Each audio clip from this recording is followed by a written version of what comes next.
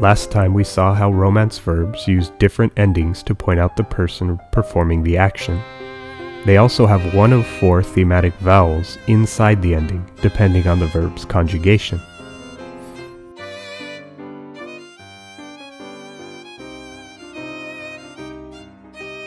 Up to now, we've only taken one slice of time, the present.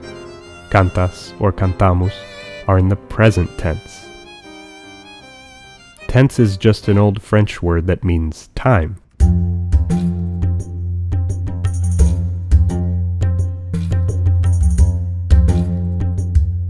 Consider another time, another tense, the past tense. Latin verbs had a longer set of endings in the past. Amas for you love, but amavisti for you loved. Similarly, amant versus amaverunt. But Vulgar Latin shortened these endings. Amasti, amarunt. So Portuguese speakers say amaste and amaram, and Italian has amasti and amarono. This tense gets called by other names: preterit, historic past, simple past, remote past. In France, Italy, and Switzerland, Romance speakers use a different way of talking about the past, at least in everyday language. They say the equivalent of you have sung for you sang.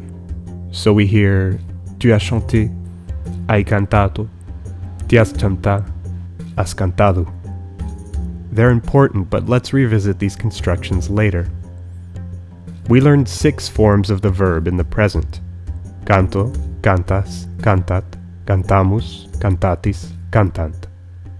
There are 6 more forms in the past: cantai, cantasti, cantaut, cantamus, cantastis, cantarunt. Stay in the past tense for a moment, but inject the concept of aspect. Aspect is how or how often a verb is done.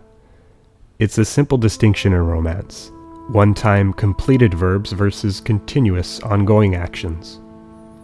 The difference between them becomes an issue in the past. Cantai, cantasti, and other past forms are simple, pinpoint, one-time actions. There's another set of endings for continuous actions in the past, like cantabas, you used to sing or you were singing. This is called the imperfect, and that B is a good clue you're looking at a Vulgar Latin imperfect. Videbas, finibas. Many modern languages do lose that B, at least in certain conjugations.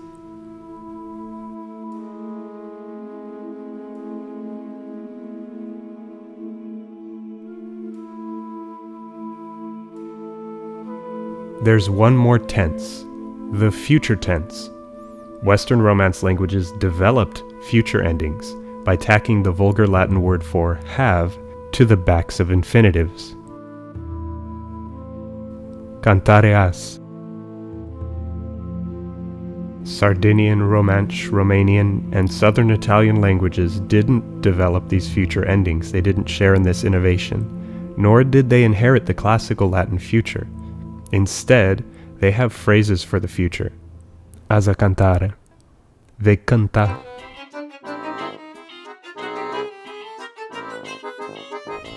Past, present, future, 3 tenses.